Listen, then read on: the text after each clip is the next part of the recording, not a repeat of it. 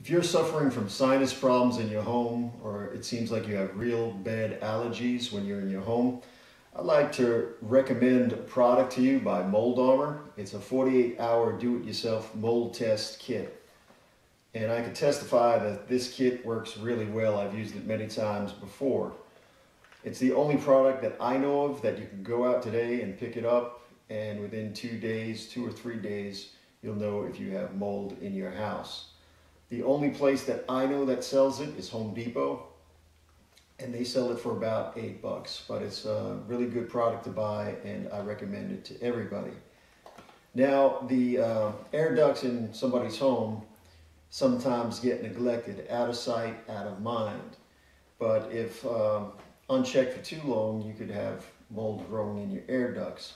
And this is a great way to test it out.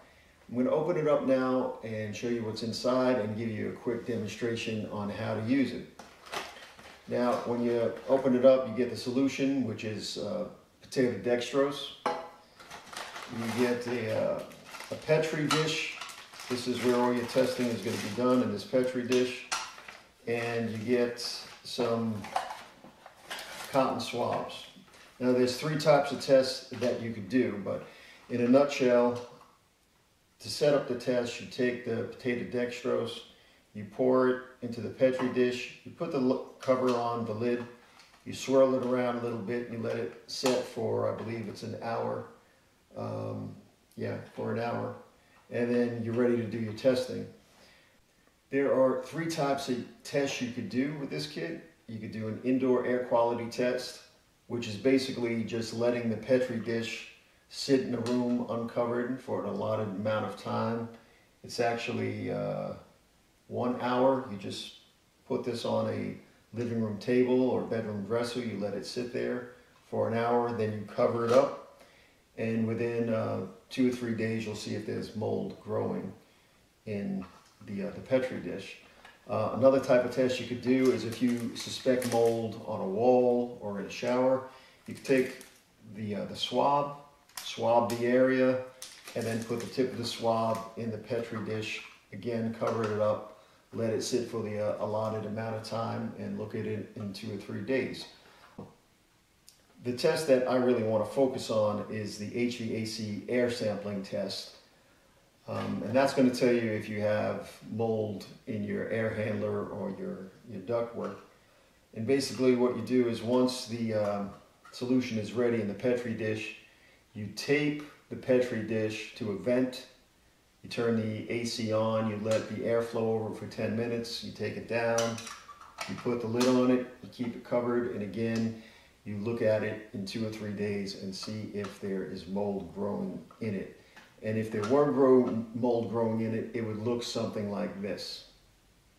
Now that's just a backside view. I just flipped it over. That's the top view. I got it all taped up so nothing's going to come out, and that's the back view. Probably 2 different types of molds right there. Now, not to scare you, but here are some pictures of what an air handler and ductwork might look like if there is mold in the system.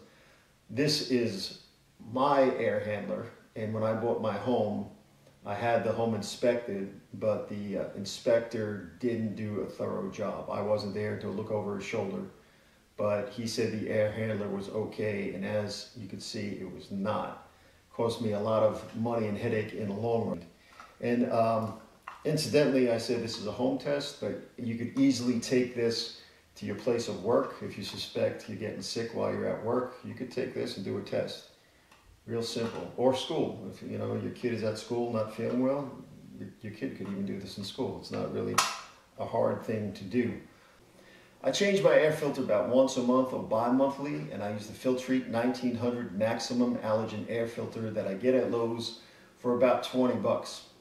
Now, if you're an allergy sufferer, I suggest you use this filter or something similar, because if you get a cheaper filter, there's potential for particles to get through that filter and into the air handler, and those particles could act as food for mold growth. So I suggest you don't skim on the air filter, and you change it when it needs to be changed. If you have any questions or comments, please send them my way, As always, please subscribe, and here's to happy health. See you next time.